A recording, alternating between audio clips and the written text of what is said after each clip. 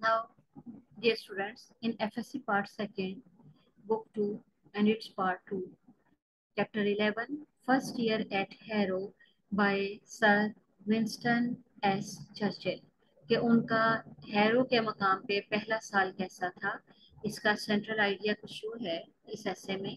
In this essay, the writer has explained the place of the examinations in the life of a student.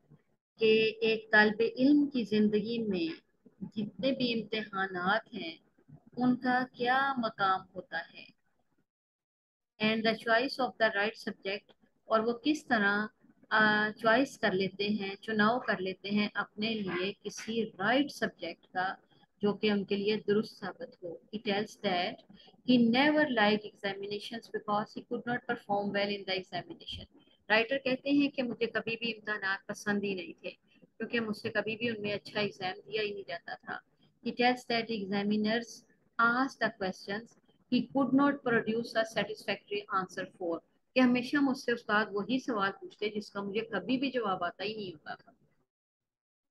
In the entrance examination eight harrow, जब दाखिला लेना था और admission test हो रहा था तो हैरो के मुकाम पे the author goat 0 marks in Layton paper. तो लातीनी जुबान में जो एग्जाम हुआ था उसमें उनको कोई भी नंबर हासिल ना हुआ. ही just road his name and return the empty answer sheet back.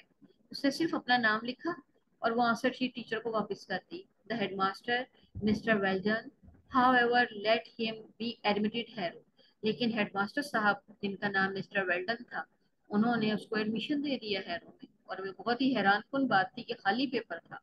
It was both surprising and pleasant for the author. मजे का भी था कि भाई वाह मेरा एडमिशन हो गया.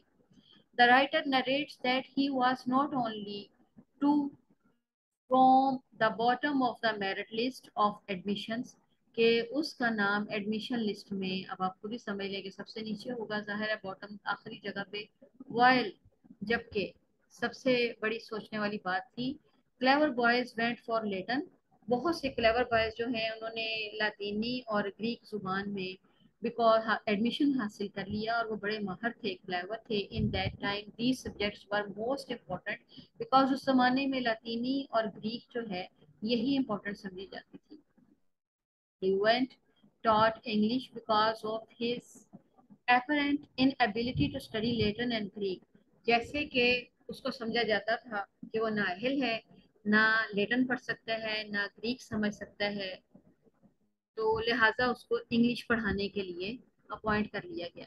पढ़ने के लिए उसको इंग्लिश जबान में एडमिशन दे दिया गया.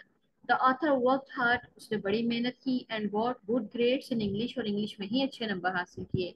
His English teacher mister Somerville taught him English thoroughly in an effective way, बड़े अच्छे तरीके पे इंग्लिश के टीचर ने पढ़ाया. ही surpassed all grammar rules and English pros. He had a long-term advantages over the clever boy. They had to improve their English later when they were in their jobs. The author is not sad for having not learned Latin and Greek. He says that he would whip those boys for not knowing English.